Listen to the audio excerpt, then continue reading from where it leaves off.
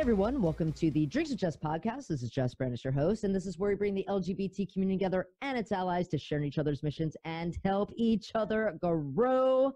We are all in, which makes it a great time for you to catch up on your podcast. By the way, if you are new to listening or watching this show, please go on to YouTube, iTunes, iHeartRadio. What else is there? Spotify, whatever distribution channel you listen to, we are there. You can also go on to branasenterprises.com/be-the-voice and not only find information about this show, but all the others on the Be the Voice network. And you can also, finally, get on to dwjphl.com for all of my social media links and any links to the archive shows. But I hope everybody is doing well. And I am very, very, very excited today because I have Mr. James Houk on here, fashion designer extraordinaire, who I absolutely adore because he has to be and I've said this on my live feeds, if you guys have been checking out the live feeds lately since we're on quarantine, he is probably one of the best looking men that I know. So, James, I am so glad that we finally got to have you on. How are you, man? Good. It's so nice to see you, Jess. I know. It's been a long time. I know.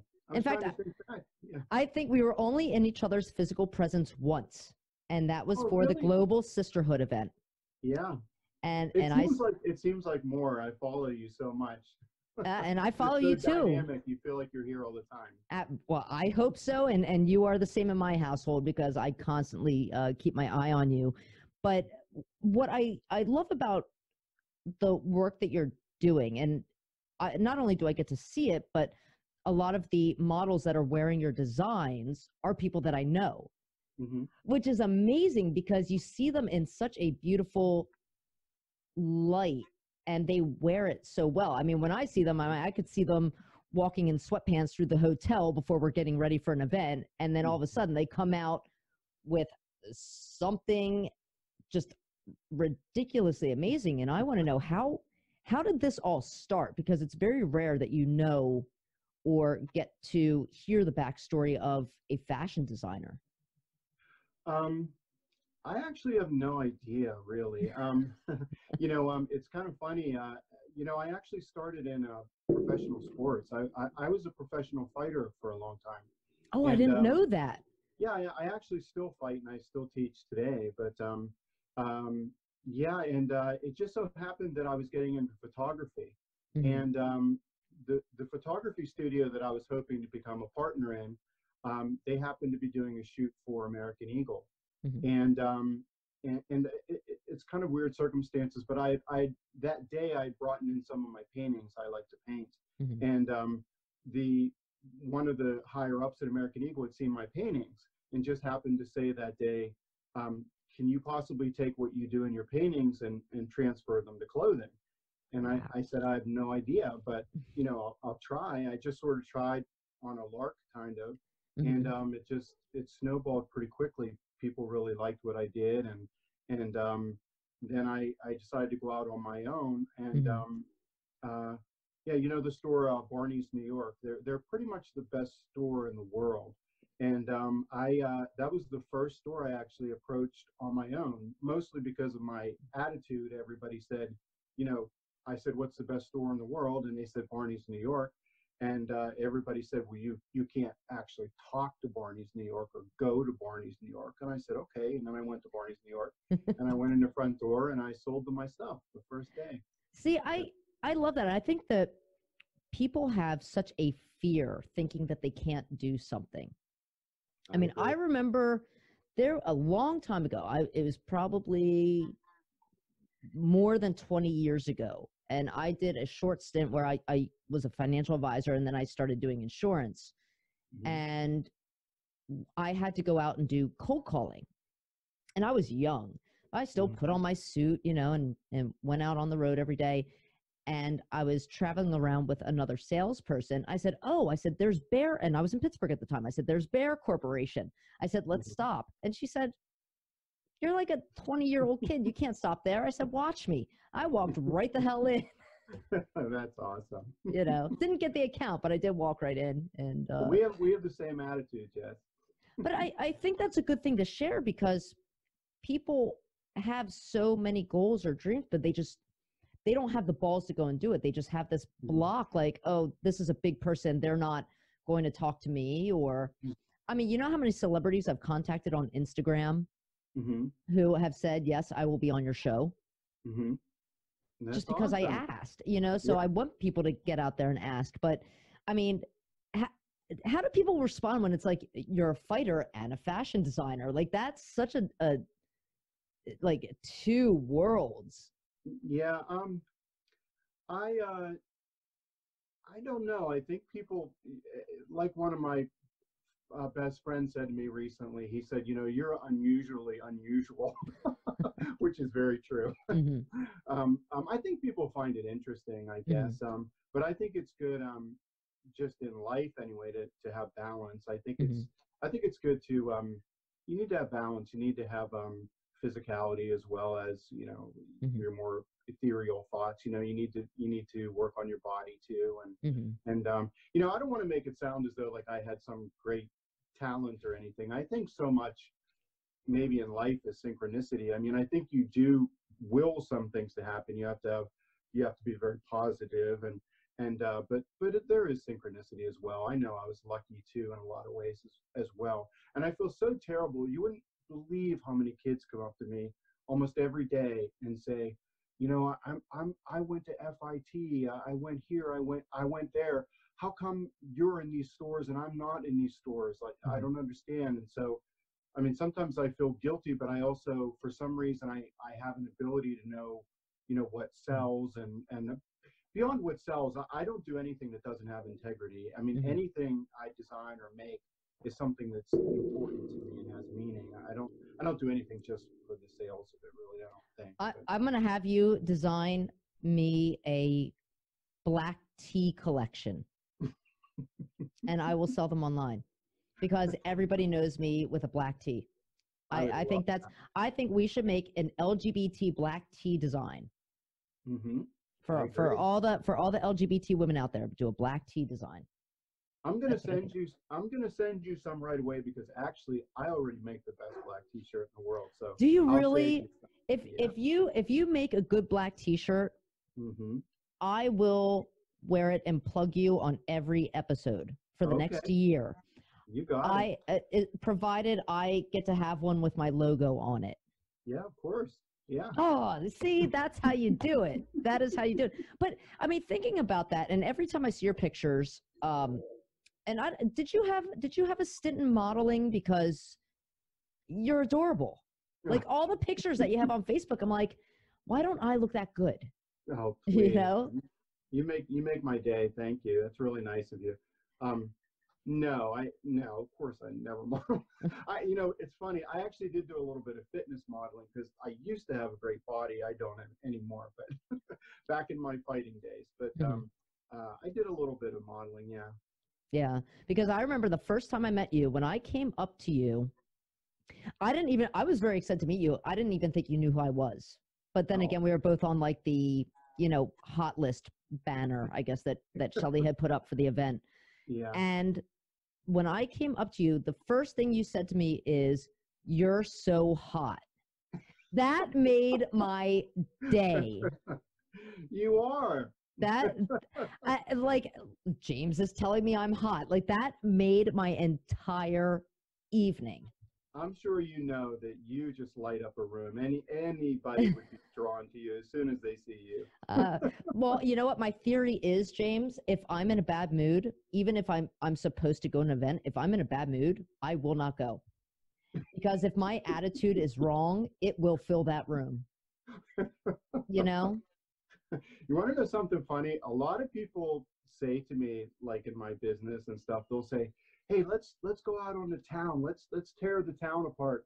And I'm always like, "Oh yeah, I'd like to do that, but I'm not a going out person."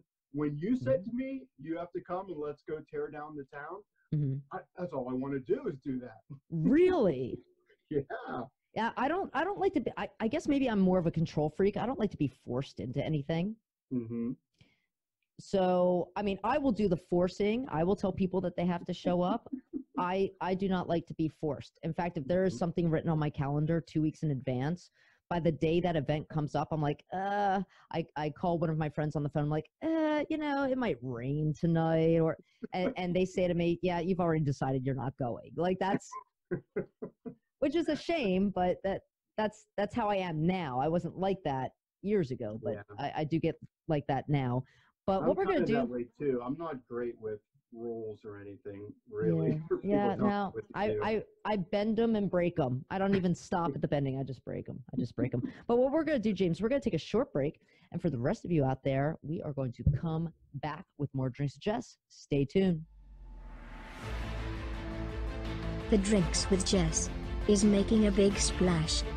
It's time to join forces and step outside of our comfort zones. There is strength in union. It's time for people to tell their stories and make a difference. That is what we aim to do. The Drinks with Jess podcast is where we bring the LGBT community and its allies together to share each other's missions and help each other grow. Wednesdays at 6 p.m. Eastern Time. Bringing you amazing guests that cover a wide variety of topics and are inclusive to all cultures and communities. Join us on this amazing journey. Hey everyone, welcome back to the Drinks with Jess podcast. This is Jess, Branas, your host, and again, this is where we bring the LGBT community together and its allies to share each other's missions and help each other grow. I am joined by James Houk, beautiful man, fashion designer extraordinaire, and I really am excited because we really don't get to talk very much, and I find everything that you do so intriguing because I'll look at a post and you have some artwork up there. I'll look at another post and there's like a photograph of a dress that you designed. And every time I see pictures of you, you're like working out or it's a previous picture and you're in something else. Now, do you have like a signature? And I'm asking you as a professional, do you have just a signature look or do you just play with everything? I think I do, especially if it's, the more couture side, the dresses and stuff like that. Mm-hmm. That's much more of something I do just for myself as an artistic expression. Mm-hmm.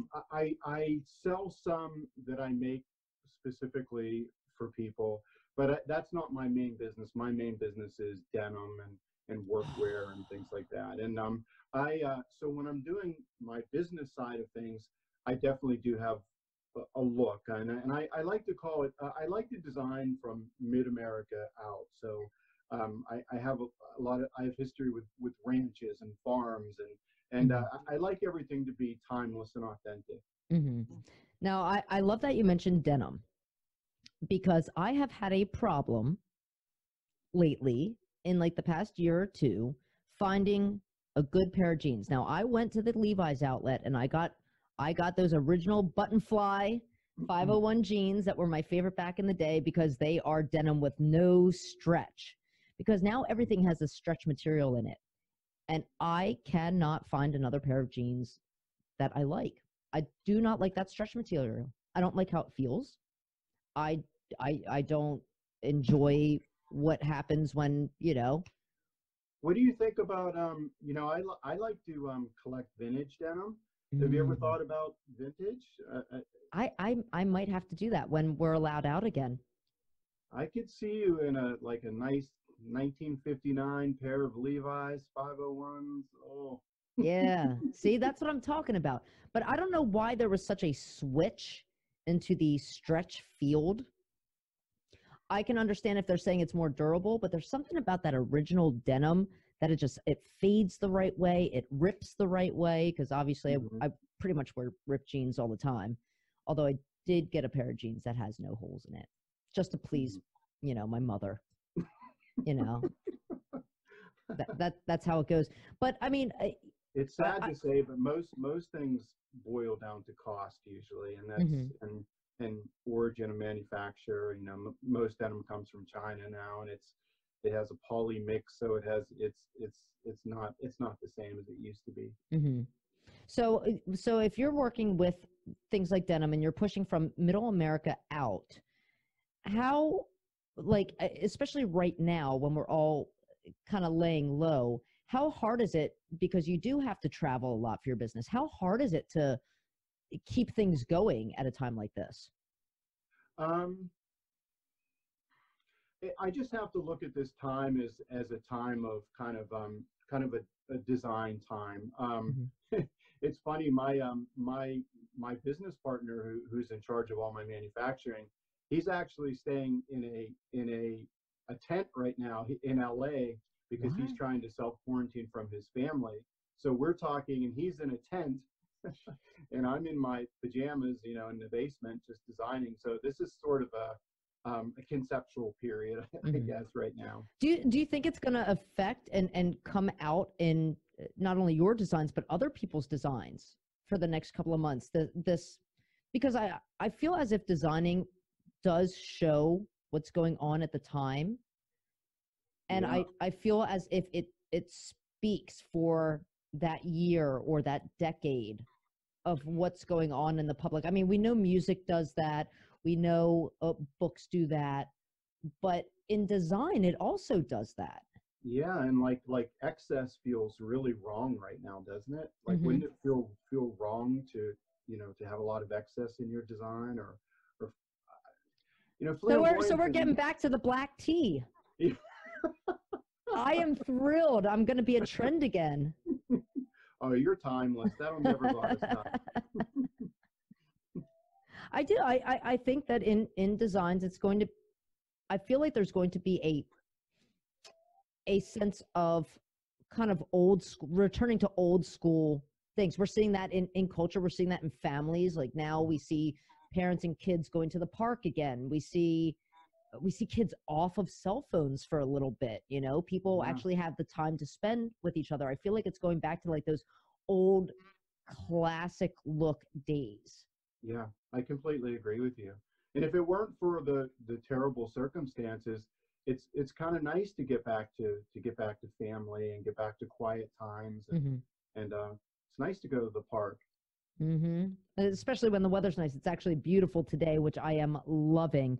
But James, I want everybody to be able to view, and for all of you that are watching, you can see some of James's works as you're watching this. But I want to know where people can find you so they can check out more of your stuff, or even which stores that you're in, so they can, when we're allowed to go out shopping again, they can go and help out, because I consider you kind of like a local business, even though you're not, even though you're all over the place, but still you're a Pittsburgh guy, you know, which makes it wonderful. So where can everybody find all that information? Well, you know, most of the work I'm doing right now, it's called private label design, which means I do a lot of design work for people like Fashion Nova, Forever 21. I've done a lot of their design work, but then they get to take the credit for it. But my denim line does still sell in Fred Siegel in California. Okay. That's really pretty much the only place where my line is right now. I think Barney's. I might be in the in Barney's outlets right now, and I actually checked, and I actually did have some stuff still in Barney's outlet store. But yeah, so there's not too much out there right now as far as going to a store, unless you won't see my name on it. But yeah. Well, I'm going to tell you something. When you and I get together, and I do, I want like the LGBT, you know, lesbian like me line. I don't even know what it would be called, but I want a line, and I want to be photographed wearing your designs for that. I think we should work on it together. I think a little bit. You are super cool. You got such a great look. Oh, thanks. I'm getting older, man. I got to do it before everything goes haywire and gravity starts taking its toll. You know how it rolls. Well, James, thank you so much. And for everybody out there, make sure you check out all of his information. You will see it on the screen. If not, you can find it in the show notes if you are just listening. James, you are a doll. For the rest of you, please go on to dwjphl.com and connect with me, because I love connecting with you. And don't forget, during this quarantine, we have been doing live virtual happy hours every night on Facebook. We only have a couple of days left, kids, but we will continue to do them a couple of times a week as the quarantine extends, just to make everybody happy. And I'm sure, James, you will be watching, because you always do. I love it. And I love it. So for all of you out there, stay safe, stay calm, stay home. That's what I want. And James, love you, man. Thanks, Jess. Love you.